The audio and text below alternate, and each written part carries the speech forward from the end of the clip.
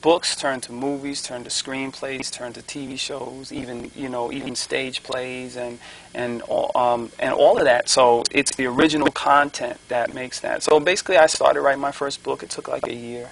It was a real grueling experience because in prison, you're already trying to adjust. You're already ducking blows and ducking bullets, and so I was able to pull that first book off, and so help me. I clicked my heels, man, when I finished that book, and I says, I'm gonna do it again, and I did it again. It took me 3 months, and then it was like sports psychology suggests that you do something so much so it becomes, net, you know what I'm saying? And now it's a net. Now it's net. I mean, I'm claiming that. And, it's not necessarily just the quantity or even the quality of the work. It is the life force behind it. You understand? It's me acknowledging my own greatness before everybody else, and me understanding that and turning thoughts into things. Okay. We have some literature here, some newspaper articles. Well, in life, the tale of the tape, you're only as good as your last, project. And the tale of the tape just happens to be newspapers and magazines and TV shows. One of the things I was really proud of was our local paper. Here was a local paper that they had me in the headline. And this, Westchester's huge. They'd have everybody from, the Clintons the Clintons here to, I remember back in the day hearing stories about Dick Clark, and I mean this is a vintage county. People. It happens to be 30 minutes away from the city. It's depending on where you live, it could be inexpensive to live. Another show. But and then what they did was from the masthead, they went and they did the full Daryl. I mean, listen, this is I'm your son.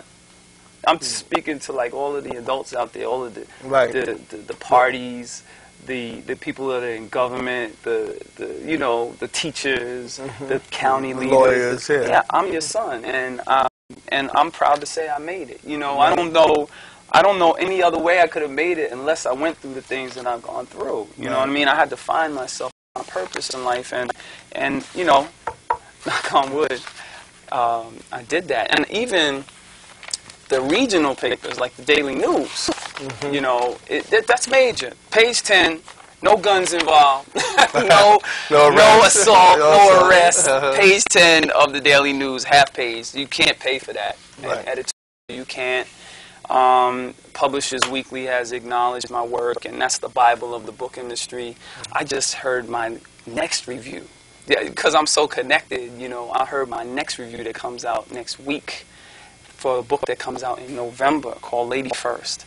And they gave me like a thumbs up. They really detailed the book and said it was, just look forward to getting that book. So I'm being acknowledged not just by my peers, but also, and not by the press, but also the readers, Excellent. Readers that can see through the hole in the donut. You might have an error in a book here and there. You might, but you give me the money that's necessary to put the proper people on these projects, then we won't have those errors. But in the meantime, I got to get money, and this is the way to do it. And so we grow, we evolve. I've evolved, and I've done ABC World News and a lot of radio and NPR, and it's just been I'm real proud of myself. I'm very proud too. I heard you on Kiss one time. You did? Yeah. Was it the first time or the second or the third? It was all three.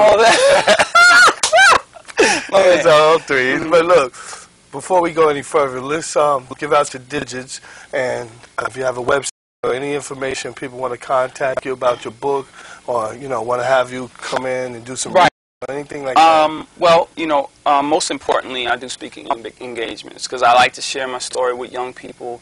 If I saw a role model when I was younger and who came and explained to me that this could be done, if he could create that reference, I would be able to acknowledge that and maybe grab onto it. So I speak in schools and community events, and you could always web surf for my name. If you can't get the website correct, which is relentlessaaron.com, you could always search for Relentless Aaron in Google, and you're going to come up with something that leads you directly to me.